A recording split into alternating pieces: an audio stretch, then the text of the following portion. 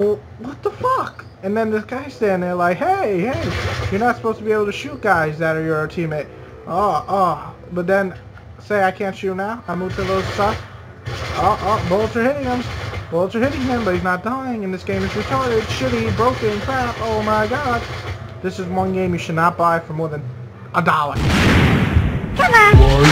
Oh, because the Whity Show, the Whity Show, the Whity Show. Whity Show? The Whity Show, the Whity Show. Whity Show? I'm the review who loves to say son of a bitch. The same review who hates most Nintendo shit. I'm the one who calls games what they are. I even own a 360 and hate Gears of War.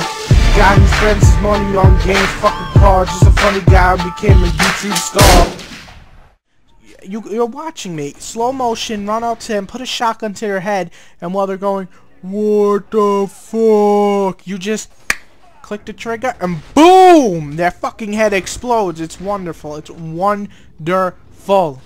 Amount of polishing and how much fun it is to play when zombies are coming at you at full speed and you're playing on hard mode and they're grabbing you and your partner's getting eaten and you're trying to break free, but the other one grabs you and they gotta shoot that motherfucker's head off, and you get the idea. But for some reason I just took that leap of faith and said, come on, be good, wheelman. And by that night, when I played this game, I had one thing in my mind. I will never, ever buy a fucking game from Midway again. I have the main character named Milo, which, by the way, for a guy that has a voice like, I will kill you. For really? Milo? I mean, come on. Second of all, the characters are all fucking annoying, including Vin Diesel's one-liners of, I always watch my back. I mean, come on! Can the dialogue get any fucking worse? I don't know. Everything else is pretty much bad. The bad! Oh my god, terrible voice acting. I'm talking about all of a sudden you're slashing and you hear these guys yelling at everybody, normal voice, and all of a sudden you hear this voice like, they are charging! And it's like God just spoke to you from above, and you're like, what the hell? I mean, it's that bad voice acting. Intro to the review. But I have to get this out of the way. Not that many people should be surprised. Usually, the reviews and critics can go kiss my ass on most shit. You know, I like to give my own view on things. But Iron Man, exception here. This thing is a piece of shit. Holy fucking hell.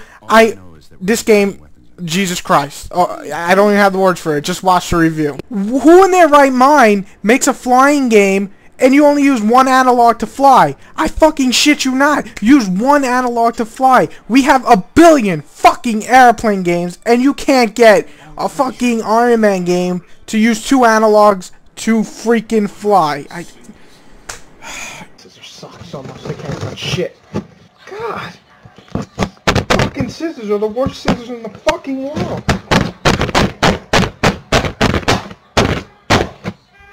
I hope I'm not fucking going through my system. Alright, first thing we get, I don't know what that is. Oh my god. Got all over the fucking floor. So much white shit. It's like I'm in a motherfucking KKK movie. I know it. Iron Man, if you ever star in a game again like this, I will slap the shit out of you. I will slap the shit out of you, Tin Man. You hear me?